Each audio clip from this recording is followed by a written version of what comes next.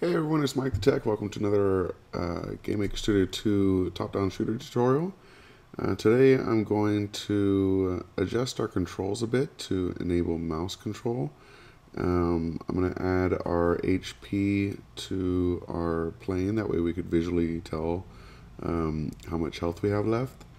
And yeah, we'll see what else we can add after that.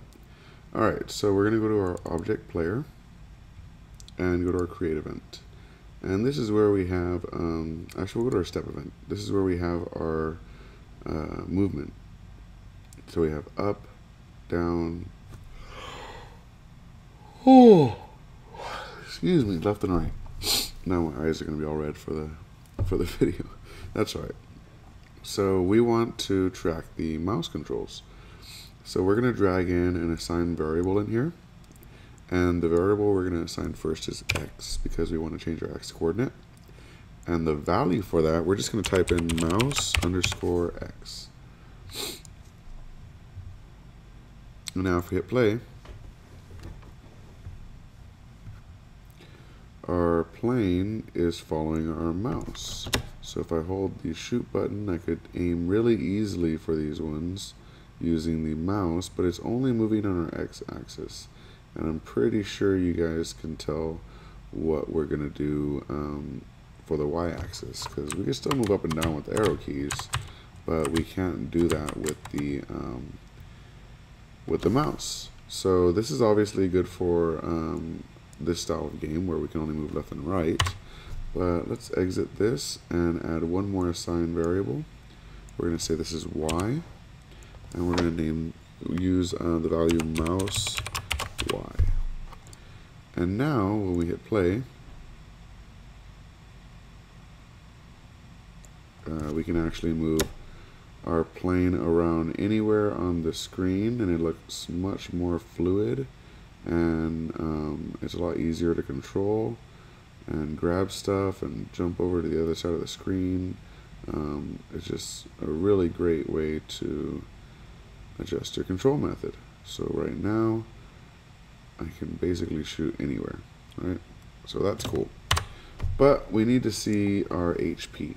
So we'll go to the draw section of this by adding an event, and we'll go to draw, and we're just going to go to draw.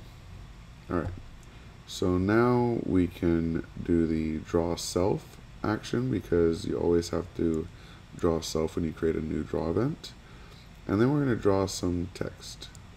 So we'll call this HP, and we will use the variable value HP.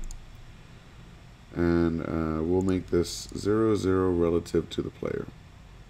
So let's hit play and see what happens.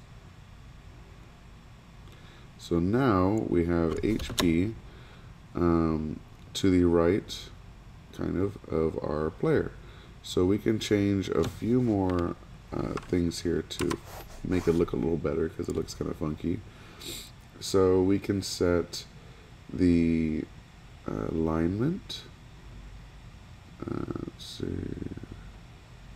Set text alignment, and we're going to make this center and middle. And now when we hit play, it should show up in the center of our plane. Yep.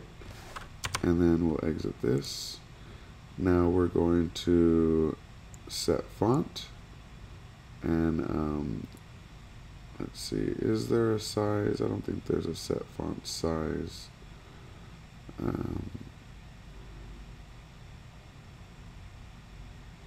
Nope, so we're going to actually create another font. So we will duplicate this font, and we're going to say we want to make it a lot smaller, and that's fine. So we'll choose that font, and then we'll move it up a little bit. So let's add 25 to this and see what happens. It looks like it's going kind of the wrong direction, so let's put negative, and we'll do 50 this time.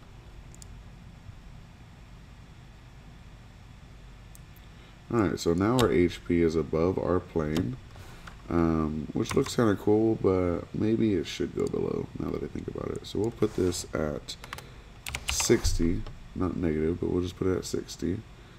And let's hit play again. Cool. That looks alright. And now, if we get hit, we can actually tell how much HP we have left before we die, which is very, very useful.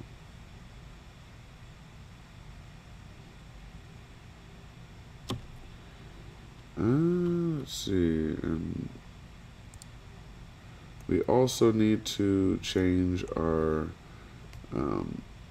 font over here in score, because if you notice, when we hit play, the score in the top left is actually misaligned because it changed it to center middle. So we just have to find out where we put our score, I believe object control, and we're going to change the alignment back on this. So right after set font, we're going to drag text alignment in and leave it at left top, and let's hit play. And yep, now the score is properly set up there, and the HP is properly set up. So now let's, you can't really shoot when you click the mouse, so I think that'd be a good thing to add next. So let's go to our player again, and we have key down space, and that checks the laser cooldown and basically shoots a laser. Well, we can actually right click on this and duplicate this event and put it down for left down. And now when we hit play, if I hold the mouse button down, it's actually shooting non-stop, and I don't even have to have my hand on the keyboard to completely play the game. Let's see. That's good. That's good. HP is working great. So now we have a visual HP bar, we have a score, and we can shoot and control our plane with a mouse. So let's go ahead and add another enemy type. Let's see, object enemy 1. We can duplicate, and we'll call this enemy 3.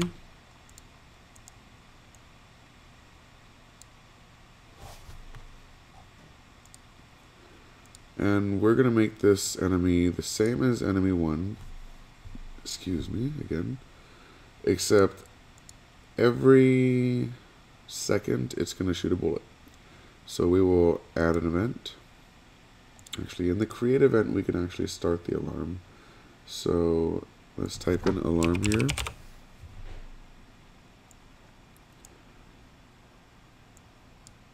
And we're going to set this to 60. So that every second it's going to shoot a bullet, and we will add an event for that alarm, alarm 0, and let's see, we're going to need to create a laser that shoots up. So I think I'm going to have to download the asset pack again from kenny.nl, so let's go ahead and do that.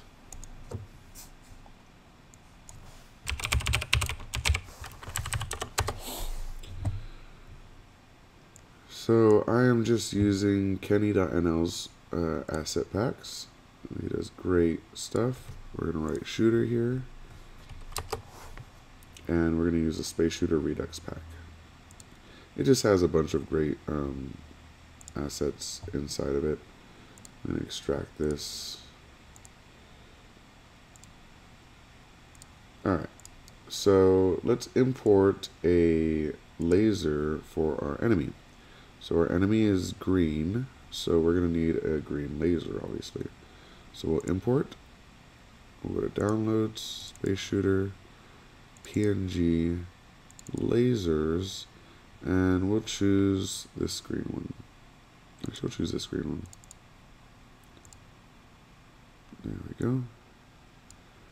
Now we'll call this enemy laser.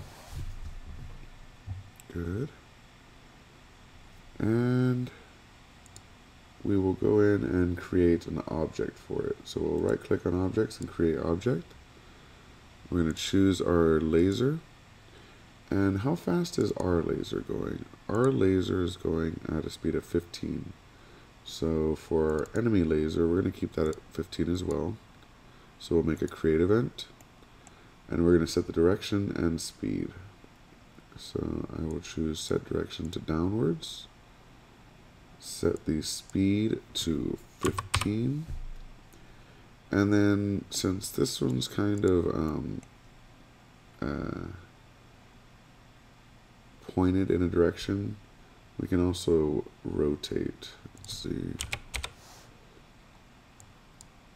And we'll set this to 180. That way it flips it around. And now that we did that, let's also make sure that it deletes itself after it leaves the room.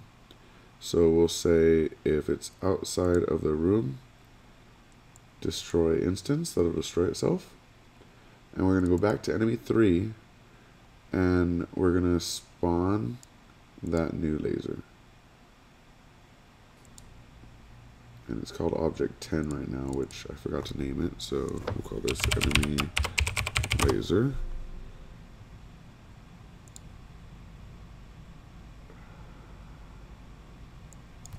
OBJ enemy laser. Okay.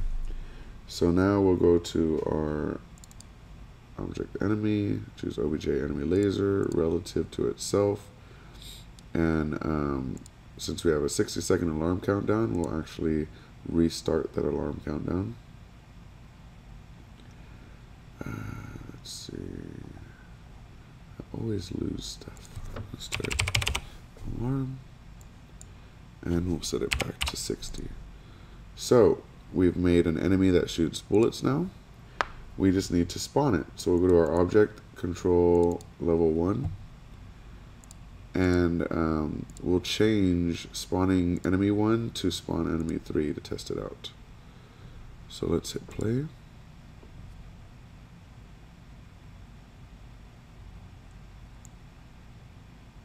So now we have enemies that shoot lasers, and it shoots a laser every second. It's a little predictable, which isn't good. So we're actually going to adjust that as well. So let's go into our object enemy 3. And for the alarm countdown, I love random range. Random is a great function. So we're going to type random, and you'll do random range. So it's random underscore range. And we're going to go from 45 at the lowest to 90. And we can copy and paste this, so we'll highlight all that, go to our alarm and put the same thing here. And this is going to randomize how often the enemy shoots bullets, so it's less predictable and harder to dodge.